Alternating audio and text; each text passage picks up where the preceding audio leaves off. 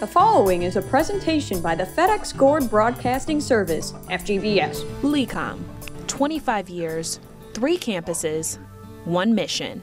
The mission of LECOM is to produce young physicians, dentists, and pharmacists to meet the needs of the governor. The Lake Erie College of Osteopathic Medicine was founded in 1988 in Erie, Pennsylvania. Siblings John and Sylvia Ferretti, both doctors of osteopathic medicine, recognized that there was a need for physicians in the area. So we had had some experience in graduate medical education, so we thought, why not expand the services of Mill Creek Community Hospital into a college.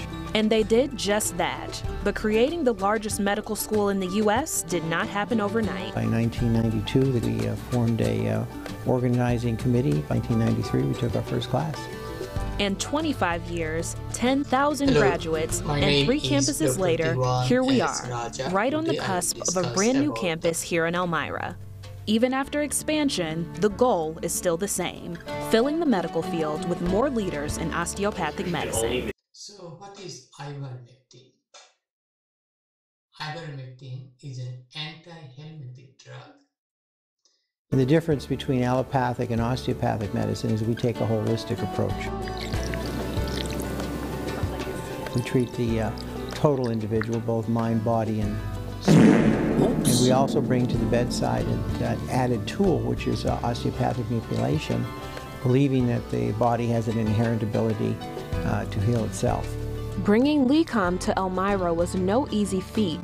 The plan was rejected twice by the National Commission on Osteopathic College Accreditation. This board is recognized by the U.S. Department of Education as the official accreditor of colleges of osteopathic medicine. But that didn't stop the Ferrettis. They adapted their model and pressed forward. We're going to use the problem-based model, which we've used in Bradenton and in Seton Hill successfully. And I think they bought into that program and the curriculum we presented this time.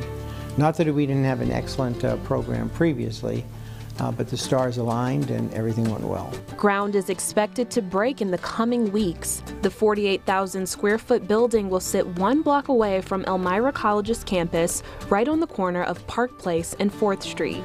It will be home to nearly 500 students and over 50 staff. The first class is expected to begin in July of 2020. I think we're going to have a significant impact upon the Elmira community, not only providing the medical degree, but also because of the economic impact it's going to have for the community, which I'm sure.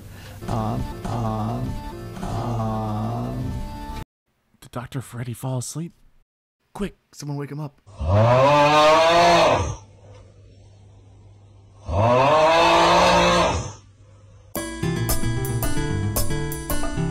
The following is a presentation by the FEDEX GOURD Broadcasting Service, FGBS. What's going on, everybody? And this is LECOM Park. Let's head inside. Alright guys, we are here with a swashbuckler sandwich from the Hot Corner Deli here on, what is this, the 3rd base side of the concourse. It's $10, it has lettuce, tomato, turkey, and bacon. Let's go ahead and give it a try. Oh, yes.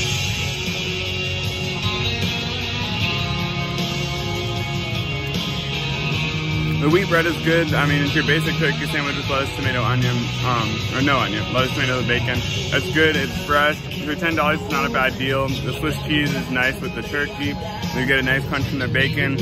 And I'm a fan of wheat bread, so this is good. It's a nice healthy option, which you don't see at every ballpark. It also comes with a side of a chip, which is a good deal for the $10. You can choose between barbecue and salted chips.